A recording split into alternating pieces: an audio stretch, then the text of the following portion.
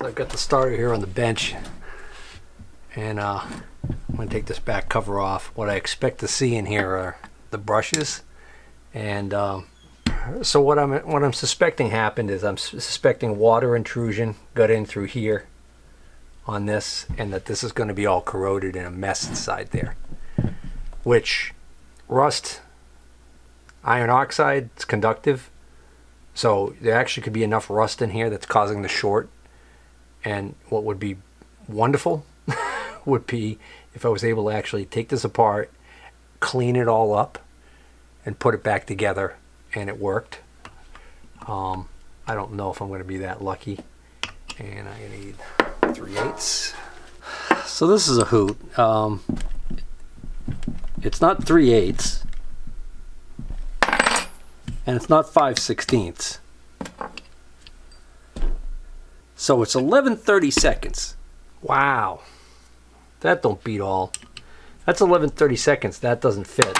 Here's a 3/8 inch socket out of this set. Fits pretty good.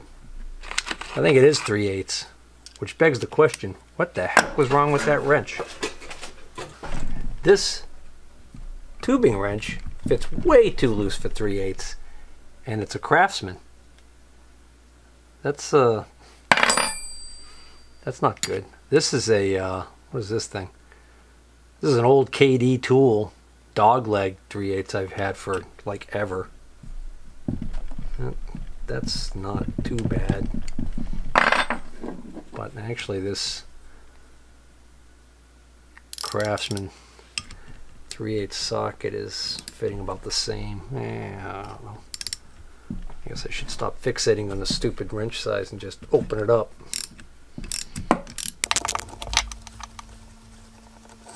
Oh, look at the look at the rust on this. Yeah.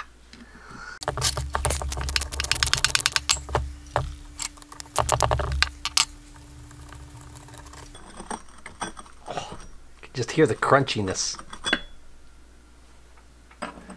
Plenty o' rust. Plenty o' rust.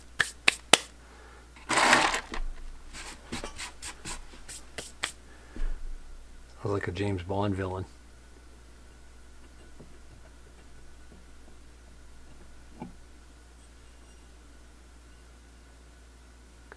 That's actually not as bad as I thought it would look.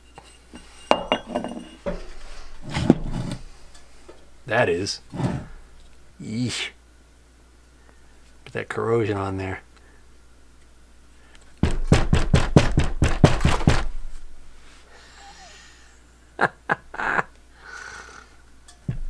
I don't know why I'm laughing. This is bad. I mean, not like game over bad, but... Oh! Oh. Spider just ran out, was running away. I killed him before he could make a break for it. Well, he made a break for it. I killed him before he could get away. Oh boy. So this this doesn't seem to want to turn at all. Oh, I don't like this at all. You know, this is the support bearing of the this end is actually in here, which is completely exposed. Could be seized right here, because this came off. There's an oil light type bearing in here. You can see it. So I think I should definitely put some penetrant or something on this and let that soak.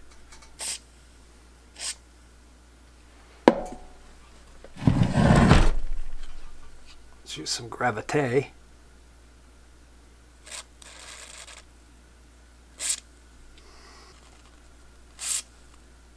Well, the good news is it's going down inside there. It's almost like some kind of slip washer or something right here on this side. It's going to keep me from being able to really spray anything in there, I think. Well, let's see. Anyways.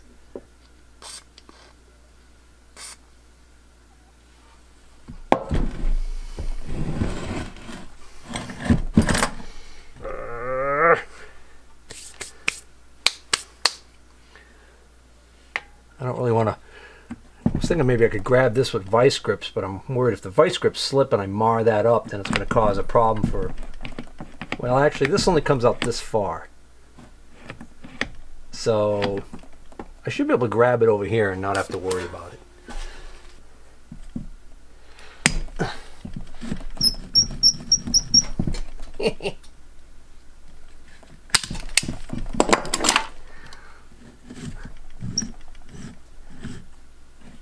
There she goes!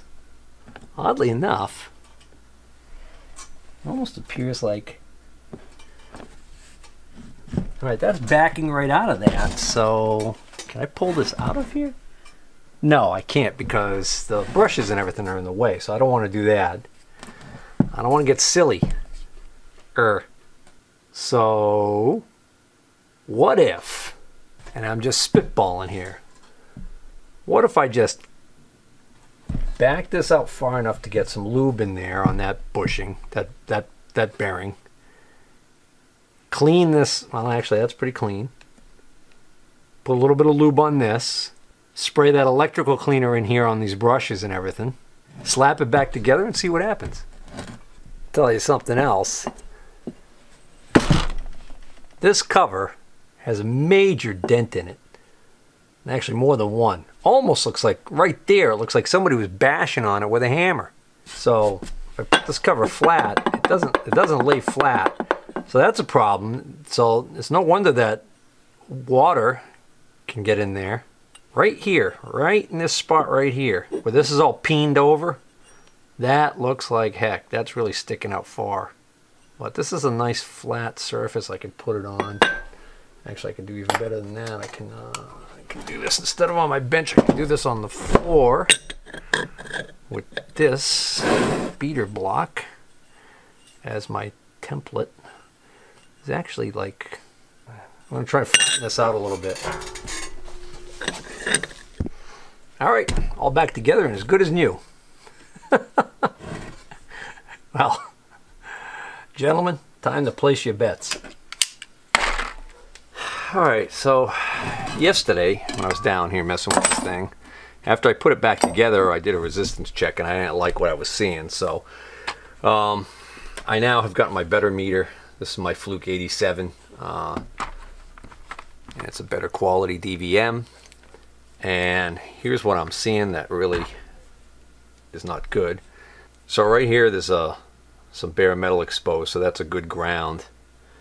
Right here is the lug coming out of the solenoid, going through this. This is no insulation on this. This is a solid conductor that goes through this grommet looking thing into the case.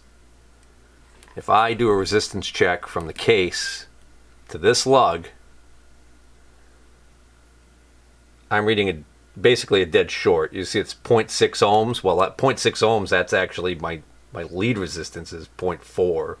So we got a short in here, which explains why from here to ground I was reading 0 volts when the solenoid was closing, because essentially you know, you got no voltage drop across here because the resistance is virtually nothing.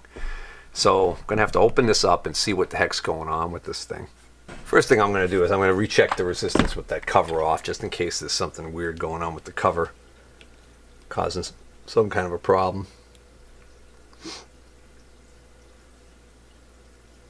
Well, that's interesting. Nope. Alright, I just had a bad connection there for a second because of the rust.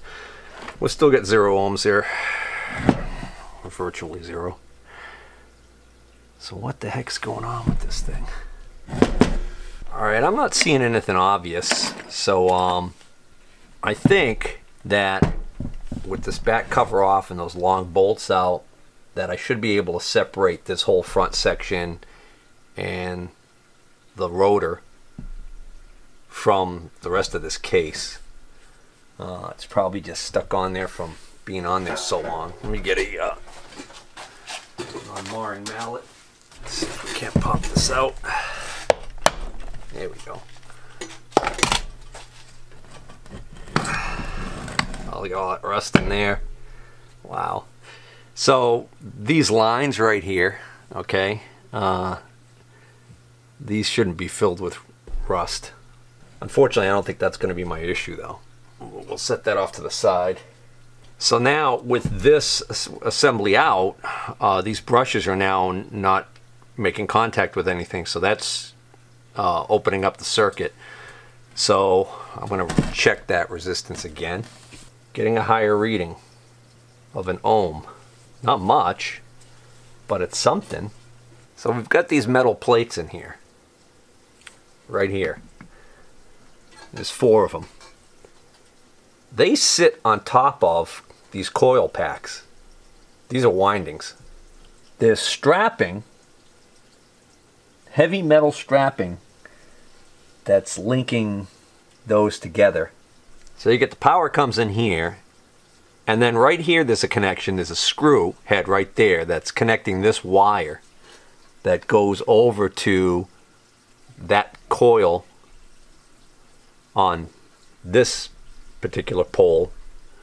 And then there's also this heavy metal strap that goes over to that metal shoe, for lack of a better term, that metal plate on this pack. So it's quite an interesting design that I'm not really familiar with. This brush right here appears to be grounded. There's a braided, uninsulated cable right here that goes right over to this rivet. So that brush appears to be grounded. This brush is sitting on this non-metallic shoe, non-metallic holder. Okay, so this brush is not grounded. This brush goes down around, and can't tell if it goes to a winding or if it just goes, it might just come right over to this shoe, to this brush. And then this brush is grounded like the other one, which would make sense because every time, you know, one set of these contacts lines up correctly, it's basically going to energize one of these poles on here. I wonder if this is just all this iron oxide in here that's causing the problem. Boy, wouldn't that be nice? I mean, look at this. Right? Big old chunks.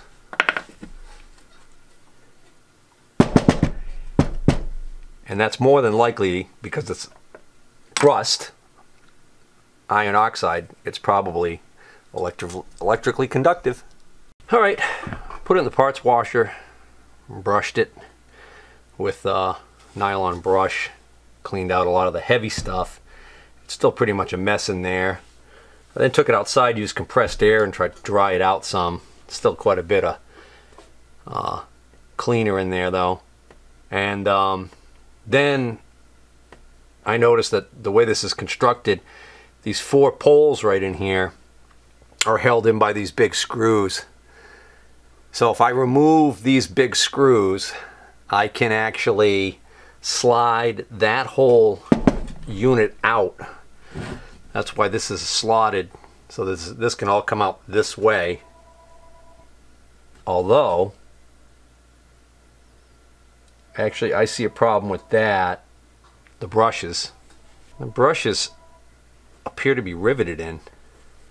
Oddly enough, there's one screw here.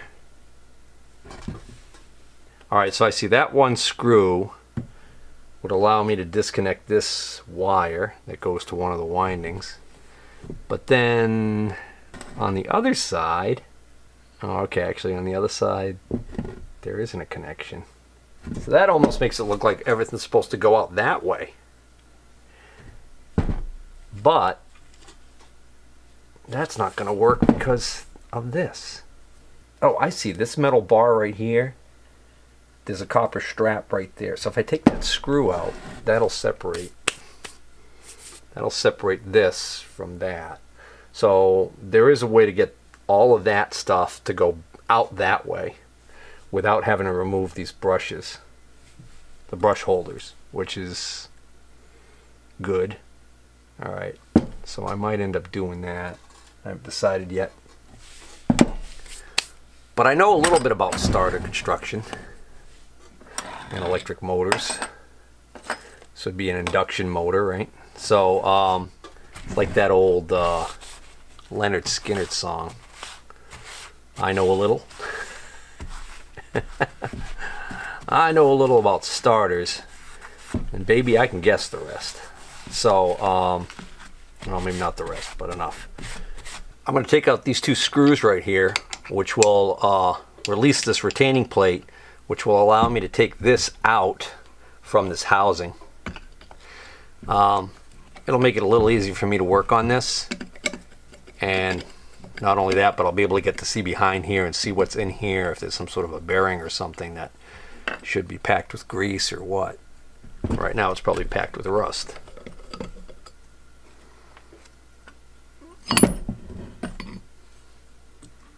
Not really. Not much to see, actually. Alright, so I took this assembly out of the housing so I could clean it up even better. I don't want to use you don't want to use sandpaper or anything but oxide, because that oxide dust is going to get in here and cause problems for you. I guess maybe you could get away with it if you're just going to make sure you rinse this really well afterwards with a solvent that will wash all that away. I just used a Scotch-Brite pad and cleaned it up as best as I could. And I also removed this fibrous washer that goes on the back side here so that I could clean this end area right here, because that's kind of an area that kind of can trap stuff and cause problems. Alright. So back in the old days, matter of fact, a lot of starter rebuild shops still have antique testing equipment called a growler. Which was a special machine that you literally could take this and lay it on the machine and rotate it, and it would actually test the commutator, and worked really well. I don't have that, so what I'm going to do is I'm going to use my ohm meter. Now, we're dealing with very low resistances here. On an electric motor that's running off of AC, it tends to be larger resistances, but because we're dealing with a 12-volt system here, they're very low resistances. So what I want to do is I want to do a resistance check between one of the bars on the commutator and the one that is directly across, or 180 degrees away from it. And I'm going to take that measurement, and then I'm going to repeat that process all the way around. And I want to see the same resistance for all of these. It's going to be a very low resistance, but it should be the same for all. If I see a change anywhere, that would indicate a damaged commutator winding. So that's test number one. And then test number two that I'm going to do, I'm going to take a resistance from one of the commutator bars to the one right next to it. And then I'm going to do that all the way around. And again, I should see the same resistance. I'm not concerned with what the value of resistance is. I just want to see that it doesn't change. So in order to make my life easier, I'm going to hold this between my legs so I can eyeball straight down and do this test. Alright, so I completed that test and didn't see anything unusual. The resistance was very, very low, about 0.3 of an ohm, but it stayed that way pretty consistently. Alright, so I finished those checks. Those were good. So now the other check I want to do is I want to do a check from any of the commutator bars to any of these laminated stacks, or these laminated bars right here. And what I would like to see is I would like to see infinite resistance. Instead, I'm actually getting a reading. You can see it's over 250,000 ohms and rising. But what I think I might be seeing there is, I think I might be seeing resistance that's, that high resistance might be due to residual parts cleaner, because I could still see that this is still pretty wet even though I tried to blow it out with air. So I think what I'll do is I'll see if I could fit this in my little, I've got an old toaster oven I use here in the shop for heating up things for different reasons, and I think if I give it a cook in that toaster oven, cook off some of this, maybe that'll solve that issue. Well, the overall length on this is just a little bit too large for my my little toaster oven, so I'm going to use this heat gun. I'm going to use it on the low setting. I haven't been doing that very long, but just for the heck of it, let me just see what kind of a reading we get now. If I see that the resistance is increasing dramatically, then I would say that we're probably going in the right direction. Well, now that's interesting. The resistance has actually decreased. That is not what I expected to happen. The resistance now is down around 120 k ohms. Oh boy, the more I warm this thing up, the lower that resistance drops. Now it's down to, you know, starts at like 60 and creeps up. That is weird. Alright, so I just went outside and blew it out with compressed air again. I don't know whether or not the air cooling it caused the resistance to come back up, or whether or not it could be that when I'm heating this, I'm sweating parts cleaner, you know, that's down in there out, and then just blew it off. But now, you know, it starts at like over 470 k ohms, and this over 500 k ohms, over 500,000 ohms. Resistance has gone up a lot. I'm at this point tempted to just slap this thing back together and see if it'll actually run. Maybe I'm overthinking this, I don't know. I do know one thing. I found the starter online last night. It looked like it might be the correct starter for this tractor. And it was like $250. Alright, I've reinstalled the starter. Got the battery cable hooked back up, all the wiring hooked back up here. So you might be wondering, why did I bother going through all the trouble of putting the starter in if I don't even know if it's going to work? Well, I have to ground the starter anyways to get the circuit complete, and the easiest way for me to do that was to just bolt it back in. So might as well just put it all back together. So now, in the moment of truth, well, that's a big improvement.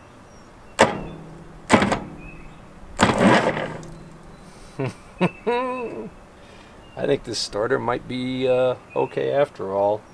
Alright, I just saw the fan turn about 1/4 of a turn. Before I go any further, I'm going to pull the plugs on this thing and spray a little bit of lube down in the holes. One of the tools that I sometimes wish I had was would be a bore scope. One of those, you know, those doohickeys, that the snake thing, you stick it down into a hole or a tight space, and it's got a little screen. You can even record on them. So I'd love to be able to stick a bore scope down there and see what the cylinders look like, but that looks pretty good. That one looks good too. Looks good. This, I think, is the cylinder that when I originally got the tractor had no compression because the valve was hung open. That one looks fine too. Alright, so I think what I'm going to do is, curious if these plug wires were on correctly. They should still be on, have been on correctly. Firing order is stamped right on the side of the, it's cast right into the side of the block. It's 1342. So that means if this is number 1, and then that means that this one should be number 3, and it is. And then this one is number 4, and it is. And then this one is number 2, and it is. So the firing order is correct. So looking at the top of the distributor cap, we're going clockwise. And you just pick whichever one is number 1, and you start and you count and you go around and see if it's the proper firing order. So that's all good. So, you know what? I'm not going to... Those cylinders, those spark plugs look devoid of any rust whatsoever. I'm not going to spray anything down those cylinder holes after all, because the next thing I want to do is a compression test, and I don't want the fluid from the... I don't want this thrust penetrant going in there and giving me a false reading or making a mess, squirting out those holes when I do the compression test. So what I'm going to do now is I'm going to turn it over a little bit, make sure I don't hear any bad noises.